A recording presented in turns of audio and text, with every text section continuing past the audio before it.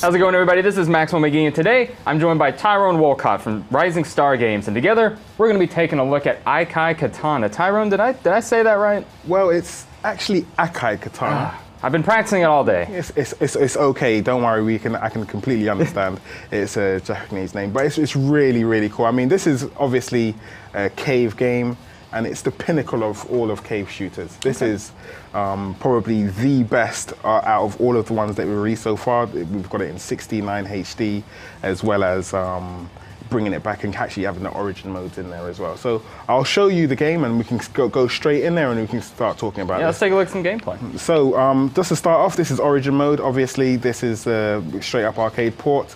And then we have slash mode, what is the official kind of version made for the Xbox 360. Okay. And then we have climax mode, what is an amalgamation of all three, or those two together. So we've got an extra level in there, as well as keeping it in 69 for HD. So I'm going to play slash mode. Actually, yeah, I'll play slash mode, and we can kind of see it in full HD, and then I can kind of talk about it.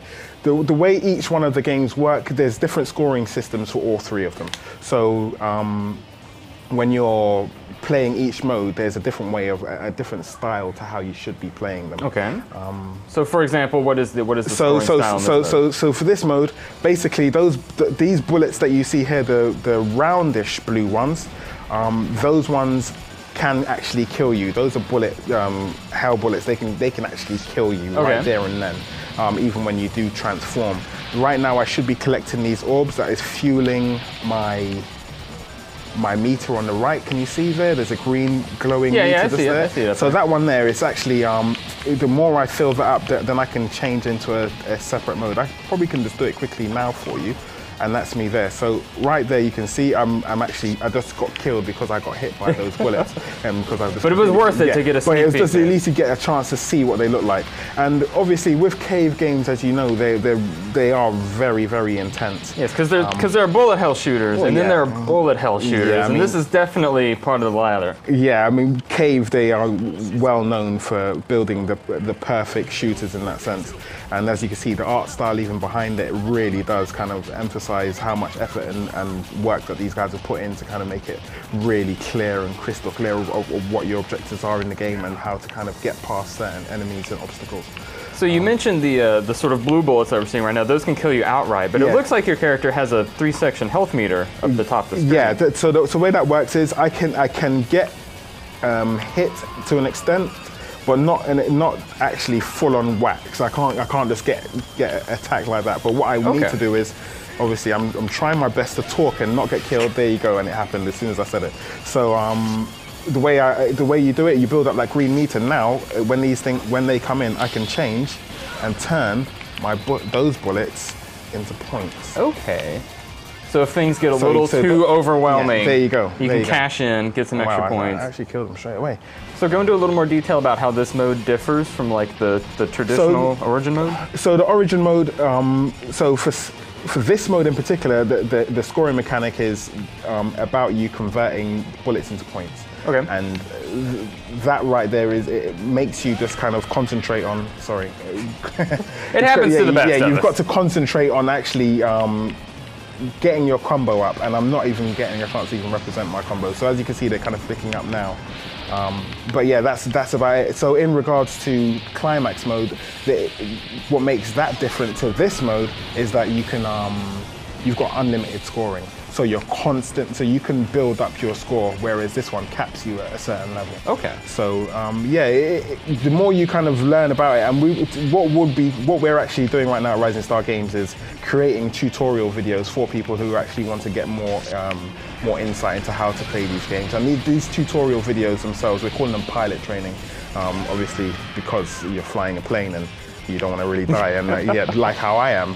But, and then are those going to be available through YouTube, or are they going to be in the game? We're going to be having them on YouTube. We're going to be producing or sending them through post-launch. Okay. So after the game is released, you can kind of get your teeth into the game, start playing it a bit, and then while you're doing that, you can kind of if you feel as though you need any more help, you'll get those videos that'll give you instructions on what these things are coming by, what these green things are flowing off, coming out, runes that you can be collecting. So these runes that you're seeing right there, what type of bullets these are, what they convert to if you change them into bullets, change bullets into points, all sorts of different little extras. And we're actually getting some expert players who are really astute with cave shooters to make these videos for us. So you're actually seeing them really kind of get the best out of the game.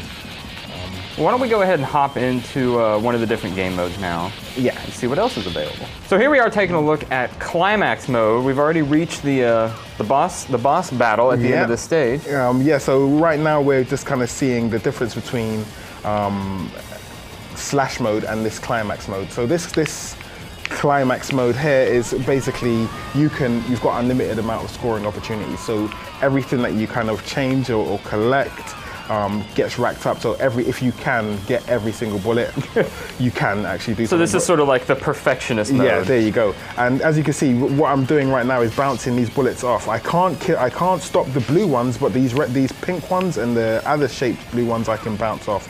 And as long as I turn these and use my laser, I can. I know you're trying so hard to cause you gotta like, juggle all these bullets. You gotta fight off this guy. You know, it's a lot of things to do in one go, but at least you're starting to see exactly the difference between the modes, and having a chance to reflect or deflect these bullets. It gives you opportunities to kind of get into the bosses and actually start getting some critical attacks in. Another thing to talk about as well is the art style. I mean, it's very beautiful. The anime style for it is really, really nice hand-drawn stuff. Everything here from the ships all the way through to the tanks. So I want to know a little bit more about the difference between the three characters that we saw earlier. So the three characters we have, the way that the story is kind of put it is there's a period in Japan just post or pre-World War II called this would be the period in Japan when they had the giant ships and the people that would turn into ninjas and fly around. Well, yeah, I mean, this is a parallel universe where that actually happens, and that's actually part of the story. They actually do explain it like that as well. So basically what happened is all of